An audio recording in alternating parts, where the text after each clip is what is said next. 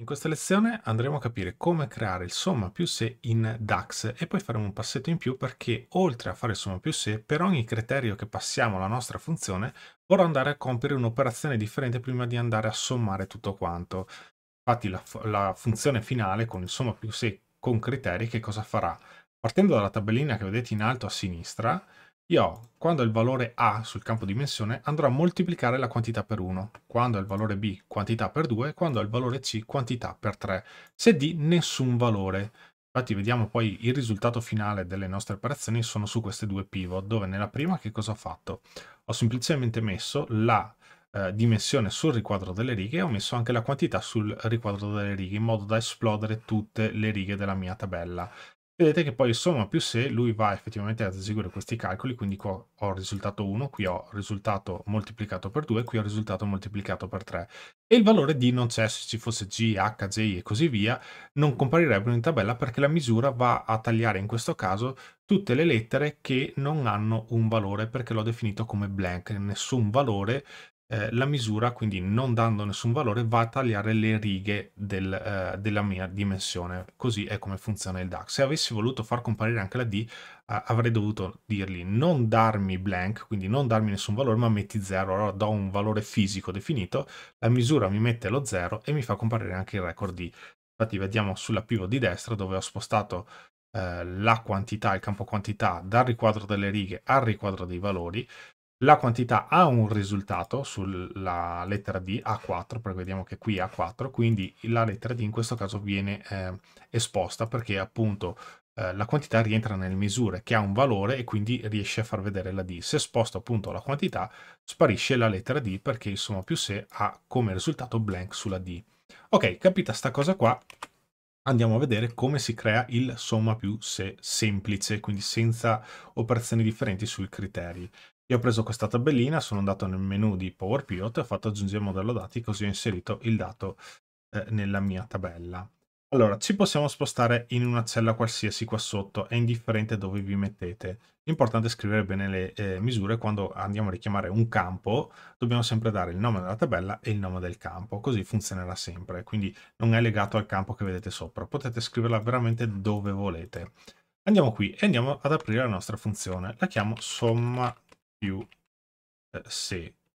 e faccio un underscore perché ne ho già creata un'altra qua sulla sinistra.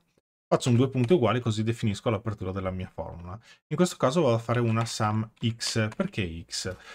Devo fare una x perché prima di tutto voglio andare a creare un criterio. In seconda battuta voglio andare ad eseguire questa operazione riga per riga. Quindi cosa mi dice lui? Dammi, perché essendo DAX un linguaggio funzionale dobbiamo dare dei parametri ad ogni funzione che inseriamo.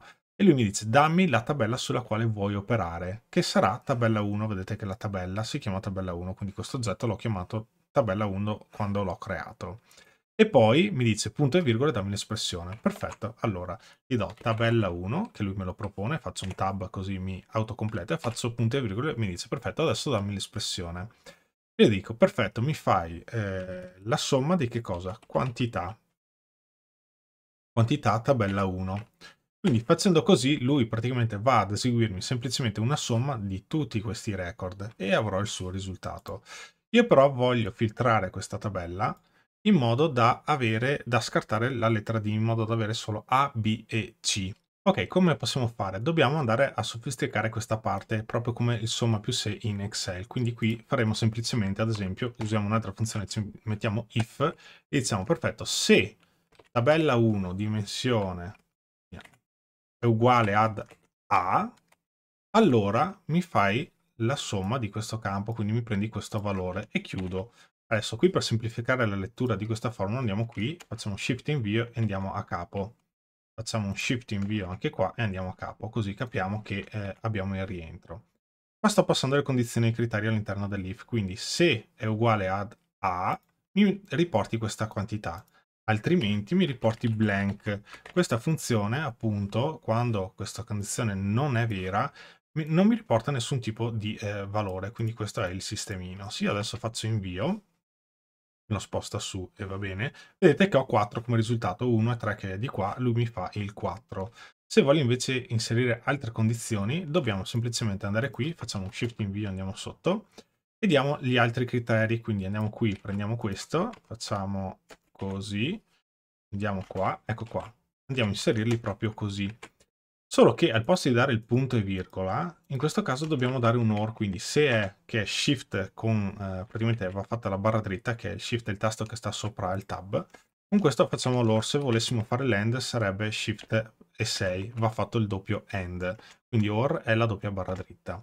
Quindi arrivati qua che cosa succede? Perfetto, gli dico se tabella 1 è uguale a, oppure è uguale a B, oppure è uguale a C, allora mi dai questo risultato, altrimenti mi metti blank. Perfetto, se noi adesso facciamo un invio, vedete che io qua ho 13, quindi è 1, 3 fa 4, andiamo ad 8 che con più 4, 10 e 3 fa 13, quindi questo è proprio il nostro risultato. E qui abbiamo fatto il nostro bel somma se, come se fossimo in Excel. Ho dato il criterio utilizzando la funzione if.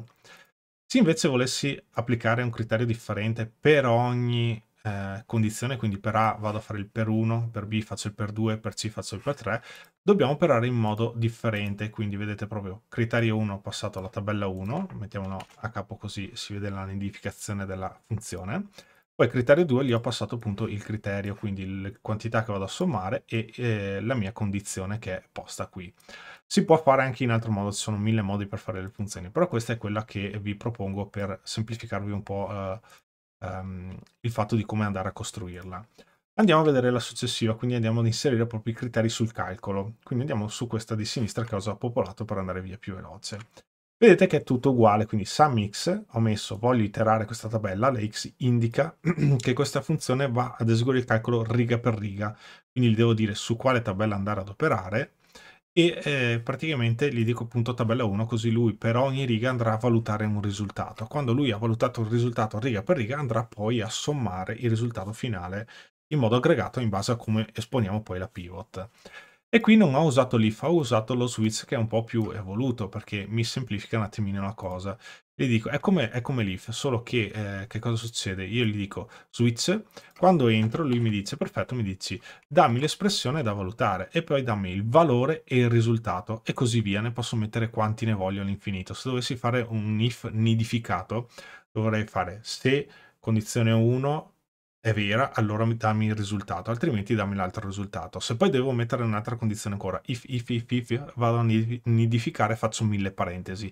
Invece lo switch non ci fa questa cosa, va a valutare espressione per espressione. Quindi se questa è vera, va a valutare questo risultato. Se questa è vera, va a valutare quest'altro risultato e così via.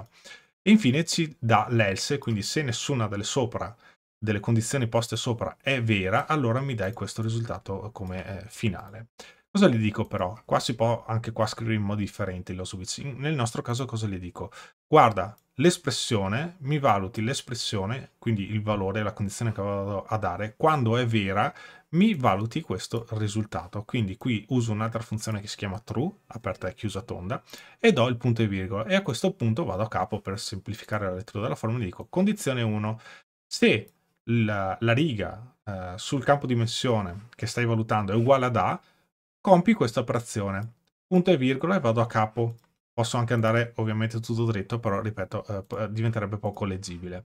Se la dimensione è uguale a B, allora mi esegui questo altro tipo di calcolo, quindi fa proprio un calcolo differente quando trova questo valore. Se invece C fa per 3. Se invece qua non vado a fare altri criteri, è una qualsiasi altra cosa, quindi queste tre condizioni non sono vere, vado a scrivere blank. Così facendo ottengo proprio il nostro risultato, quindi un somma più se, però per ogni criterio che ho passato vado ad eseguire un'operazione differente. Ovviamente qua poi ci possiamo sbizzarrire come vogliamo con l'operazione, possiamo fare sottrazioni, moltiplicazioni, somme, possiamo prendere un altro campo e sommarlo con un altro campo, possiamo fare tutto quello che vogliamo. Però il principio di funzionamento della funzione è proprio questo.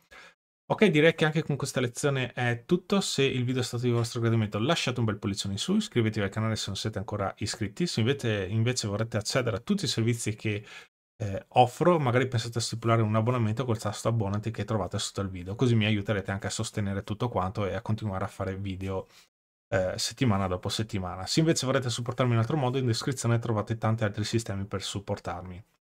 Vi ringrazio molto per avermi seguito sino a qui, ci vediamo al prossimo video. A presto, ciao!